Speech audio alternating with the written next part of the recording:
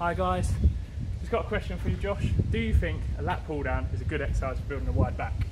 Yeah, very, very good exercise. One of my favourite ones. Wicked. So now we've got that established, do you think, and be honest, that when you first started training you did the lat pull down correctly? When I first started, probably not, to be fair.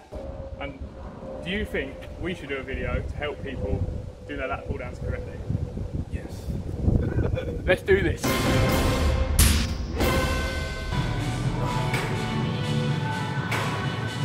guys, first thing you want to do when you're doing a lat pull down. Hold on, whoa, that's something.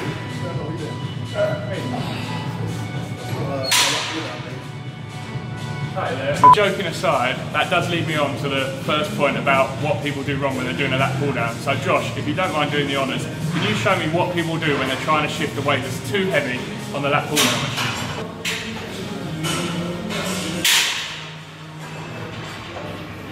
Ugly form, right? How's that feel, Josh? Terrible. Alright, cut it there, that's fine.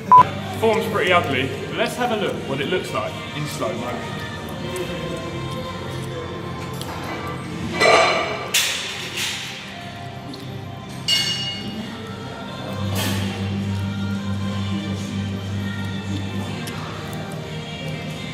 Oh snap, Josh. I'm doing rows again. What the hell, man? Alright, so if you lean back too far, you're going to find that your elbows are not pulling down, which is what it's called a lat pull down for a reason, yeah? Once your elbows come here, you're rowing again. Let's get those pull downs going down, and I'll move on to tell you some more things you can do to do your lat pull downs better. So that was one mistake you can make. Josh, just demonstrate another technique that people do, which perhaps isn't the best.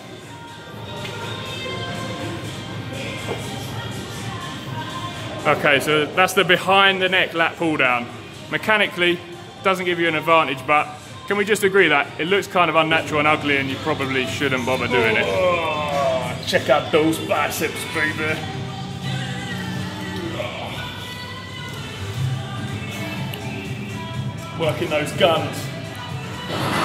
Hold on, I saw what we were doing back. What's this? What's all this? That's a good point, actually. Yeah, one of the things that people do when they're doing a lat pull down is over-engage the biceps because they're used to pulling with their arms. You see this grip? I'm really squeezing on the bar. You don't want to do that because it's going to over-engage your arms. So what you do, put just your fingertips over and focus on pulling back with your elbows. Bang. See that? Biceps not activated. You won't look like the Hulk anymore, but your back is going to grow, so it's better. Let's move on to the next tip. Obviously, there are better ways to train your biceps if that's what you're going to do. But today, we're talking about back. So let's get back to the lat pull down machine. And we're going to finish on a couple of little technical tips that really help. So the first thing when you're doing a lat pull down is you want to slightly extend your spine. So you see I'm leaning back slightly. That's a perfect position. Then, when you pull down here, you don't want to go all the way down because that's internal rotation. You don't want those elbows going back. So really, down as far as you're comfortable, elbows pointing downwards, squeeze the lats and back up. Some people can go all the way to the chest without hitting internal rotation. I struggle with that, so mine is a little bit more partial, but it depends on your body mechanics, yeah? So, there's the final two tips. Don't internally rotate and get that spine into extension to really engage the lats. And that's it. I'll see you in the next video. Make sure you like, subscribe to Josh's channel, which is on the Gym Bros in my channel page and links below as well. See you next time.